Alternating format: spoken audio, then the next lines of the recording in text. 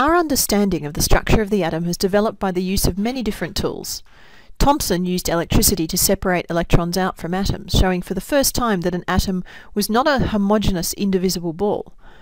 Rutherford and many other scientists used the phenomenon of radioactivity, still not well understood at the time, as a tool to probe further, leading to the discovery first of the nucleus and then of the separate nucleons, protons and neutrons. Since then, most of the progress in our understanding of atomic structure has been all about the electrons. How are they arranged in the atom? What shifts and changes and forces are involved as they whiz around the nucleus? And the tool that we use to probe the electrons, to stimulate them, to get responses from them, to make them share their secrets with us, is light. So to understand how the 20th century got to grips with the electron in its atomic habitat, you first need to have an appreciation of what light is. I should say that the title of this video, The Nature of Light, is kind of misleading. There's no way I can do justice to the beauty and the complexity and the sheer usefulness of light in a short presentation like this.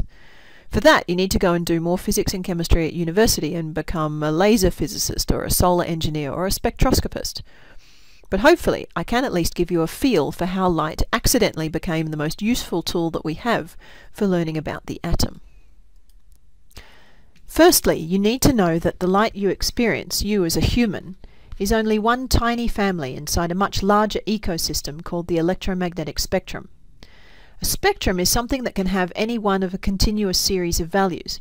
People talk about a spectrum of political opinion, meaning an opinion that lies somewhere in the range from progressive to conservative thinking. Or there's the autism spectrum, describing a range of different levels of autism. The electromagnetic spectrum describes electromagnetic waves and the range of different wavelengths that they can have.